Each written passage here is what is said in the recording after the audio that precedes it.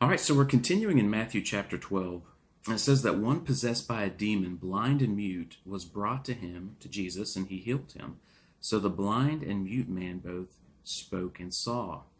So he was possessed by a demon, and that's what made him have these disabilities. And so I wrote in my commentary that evil delights in disabilities, or we could say that demons delight in disabilities. So the question is, do you delight in that? Do you want someone to fail at life?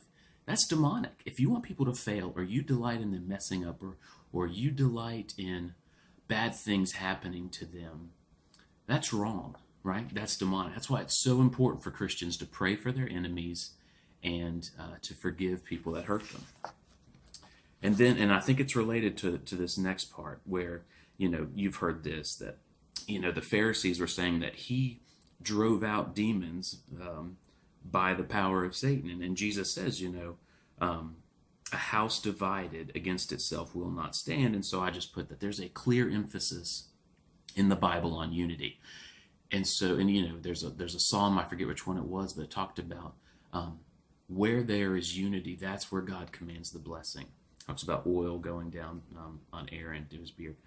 But let's put these two together, that there is a clear emphasis on unity in the Bible, among Christians especially, and that it is demonic to want other people to fail. So here's what I want you to think about. There is always drama in church, because we're all human and people mess up. And so here's what you need to do is you need to control your thoughts, and you need to let the love of God flow out of you, and you need to pray for the people that you might be very upset at, that you think made wrong decisions.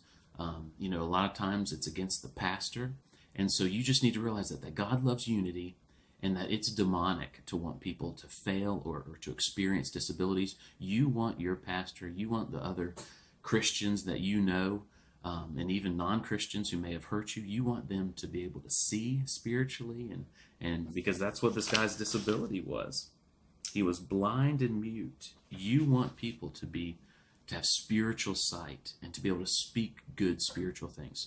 So pray for those around you. Pray for those who hurt you. Pray for those in leadership. And let's not turn on each other and devour each other, because that's demonic. Let's be more concerned about unity, as long as we're unified in truth. If people are doing things wrong, it's okay to point out. You're supposed to point out what's wrong, but you're not violating anything because you're trying to help them and not hurt them.